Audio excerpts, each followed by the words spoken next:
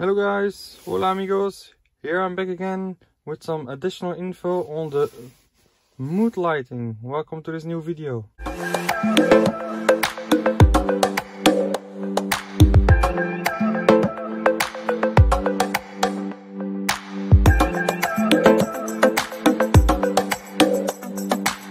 So after my last request video where I showed the options to install this mood lighting on the X-Trail, I had some extra questions on how this original mood lighting on the Qashqai is done.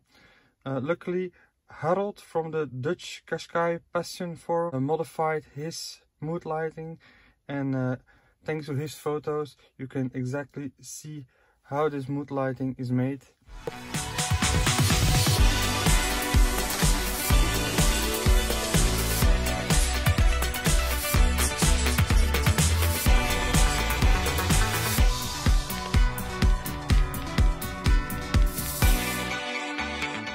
And as you can see on his pictures, if you want to change that small LED diode, well, you have to solder a new one onto it.